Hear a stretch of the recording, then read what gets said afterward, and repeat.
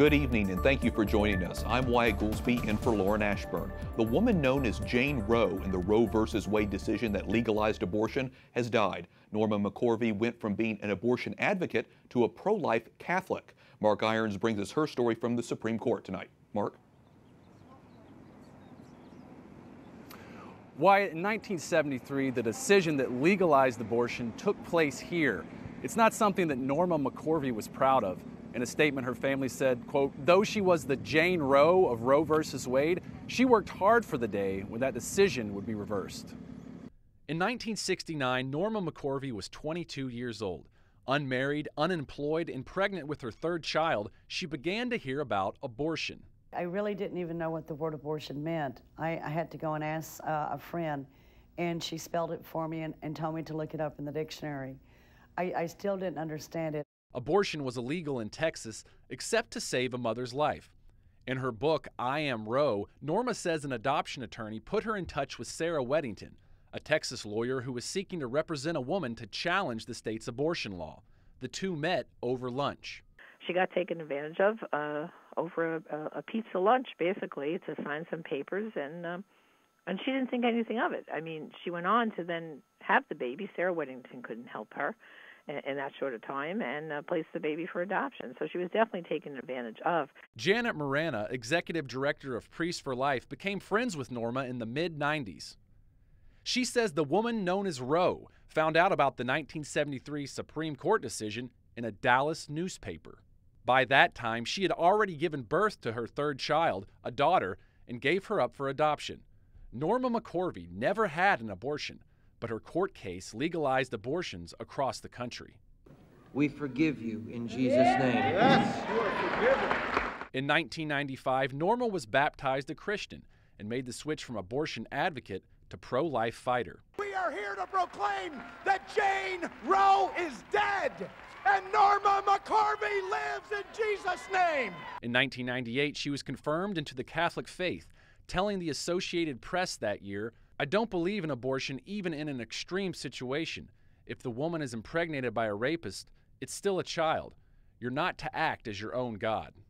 In 2005, the Supreme Court rejected McCorvey's challenge to the Roe versus Wade ruling, but Morana says Norma would hope the pro-life movement can one day reverse the decision. Just the way she was taken advantage of, she feels like the abortion industry continues to exploit women, and she would like to see stop the killing of the children and stop the exploitation of women, I think.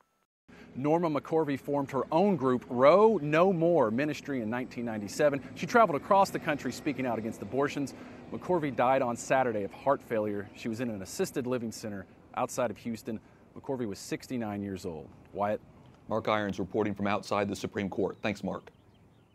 Joan Lewis, EWTN's Rome Bureau Chief, met Norma McCorvey and heard her story firsthand. Joan now joins us from Rome. Joan, how did you meet Norma McCorvey and what struck you about her? Well, we met in 2013 when a whole bunch of us were in New York to mark the 20th anniversary of Priests for Life with Father Frank Pavone. And we had 3 or 4 days together sharing meals, breakfast, lunch, and dinner. And I heard her entire story from her difficult childhood to the point of course, we have said that she is the Roe of the Roe v. Wade decision in 1973 at the Supreme Court that legalized abortion. And her life was very difficult up to that time. She was very young. She was in her third pregnancy, an unwanted pregnancy. She was trying to figure out what to do because, of course, abortion was not legal in the States. And these lawyers came along and said they would help her. This is the part of the story that struck me more than anything else in talking to her. These lawyers said they would try and help her through the pregnancy. Well, the long and short of it is she really was deceived, misled by these lawyers. She never had an abortion herself, and she never even went to court. But before she knew it, you've got the Supreme Court case decided, the Supreme Court siding on the side of abortion, and it became illegal.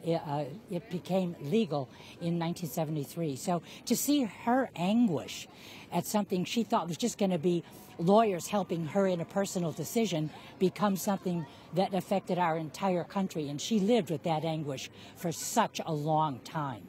Joan, what do you think led her to change her mind about abortion and become part of the pro-life movement from a spiritual point of view?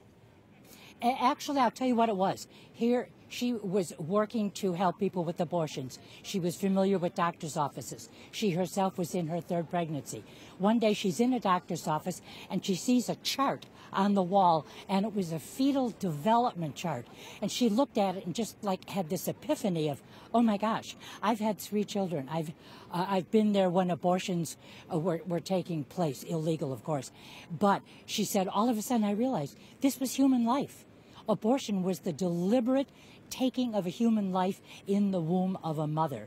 And so when she realized that, she then dedicated the rest of her life to trying to overturn the decision that she had been instrumental in helping the court pass in 1973. So faith became a very big part of her life. She was baptized as an adult. Father Frank Pavone brought her into the Catholic Church, confirmed her in 1998, and then she spent years giving talks and being part of the March for Life, trying to overturn that dreadful Roe v. Wade decision. It's a pretty profound story after a pretty profound life. Joan Lewis, EWTN's Rome Bureau Chief, thanks so much for talking with us. Exactly. My pleasure.